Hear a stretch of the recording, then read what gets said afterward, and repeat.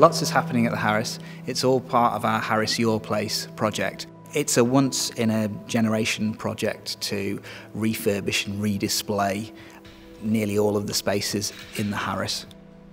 Through the project, there'll be all sorts of work going on in the building, so we want to make sure that everything is safely protected in situ where it's part of the building, or if it's a collection item that can be safely moved into a storage location, then that's the best thing for that item. So we're at an absolute hive of activity at the Harris at the moment. We've got paintings that are coming off and being cleaned and condition checked, and then there'll be boxed items heading out of the building soon, costume being prepared and safely moved onto hanging rails. We've had books being packed up and wrapped downstairs. We want to do the best for this wonderful collection, this really varied collection that we've got at the Harris. So we're working with professional movers and conservators to make sure it comes down properly, it's cleaned, it's condition checked, and it's wrapped in conservation materials ready to go to climate controlled stores.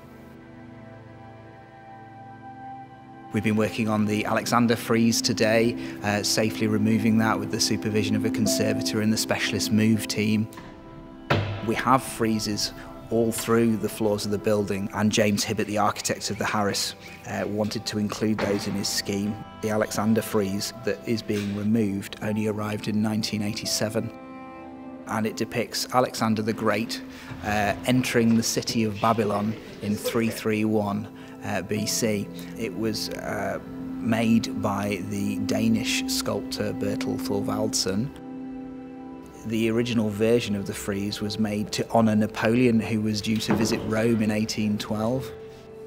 Essentially, it's a large decorative 3D piece that is hung on the wall rather than something that's integral to the building. Today, we've been looking at it because it arrived in sections, and we've been looking at separating the frieze into those original sections to safely crate it and move it off-site. The conservator that we've employed has been examining where those joins are. We've also got historic photographs that we can look at. And then it's been a case of tracing through those joins with a scalpel in some cases, just to sort of safely separate them. What happened during the installation of the individual sections was that once they were installed, the joints between them were filled with plaster. And what we are doing now is we are creating a line in those fills to make sure that the sections separate along the joints and not within the relief itself, which might have weak areas. And the scalpel is gradually separating the two pieces. I think we've got a solid method now for safely separating the sections of the frieze. Some pieces have separated really easily, others we've been happy structurally to leave together, and that's a bonus because anything we don't need to separate, we won't.